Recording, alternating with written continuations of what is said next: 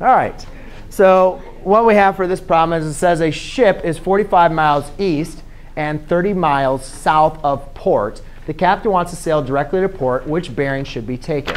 So there's a couple things we need to do. First, we need to figure out port. So we'll create a little dot, and we'll call that port. OK? Thank you. So it says you're going 45 miles east. Well, remember, ladies and gentlemen, if we're creating bearings, so we have north, east, south, west, right? So you're going 45 miles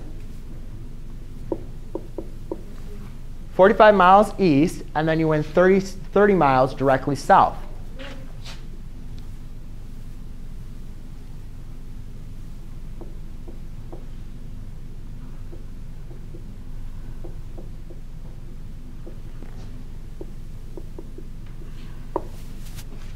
Does everybody agree with that?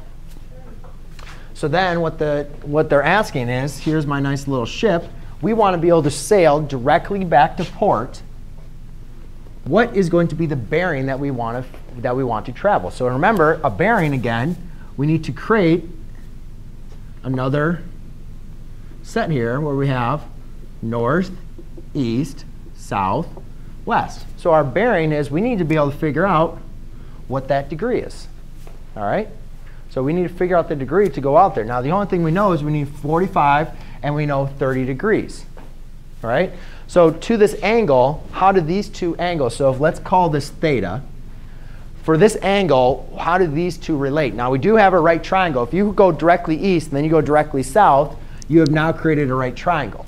So we have a right triangle. There's two things that we've talked about in this class. If we have a right triangle, you can always perform the what theorem can you use with the right triangle? Yes, you can do SOHCAHTOA, all the trig functions, sine, cosine, tangent, all that with the right triangle. You can also use Pythagorean theorem. Now, Pythagorean theorem is not going to help us out because they're not asking us how far are you away from port. Right? If they ask for how far are you away from port, Pythagorean theorem would work out. But they want to know the angle, so we're going to have to use our trig functions. So which trig function then am I going to want to use if I have these two? Yeah, tangent, because we're not dealing with the opposite, right? So we can write out tangent of theta is equal to my opposite over my adjacent. So therefore, we can say theta equals tan inverse of 45 over 30. So then I take my nice little handy calculadora, and inverse tangent of 45 divided by 30.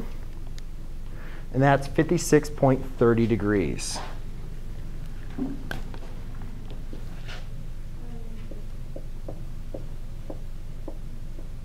Actually, 56.31 degrees. So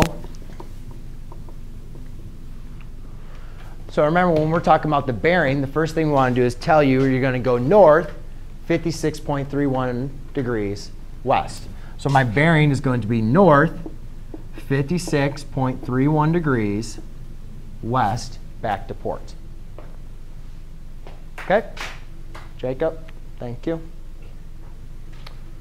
Jacob, thank you. OK, good talk.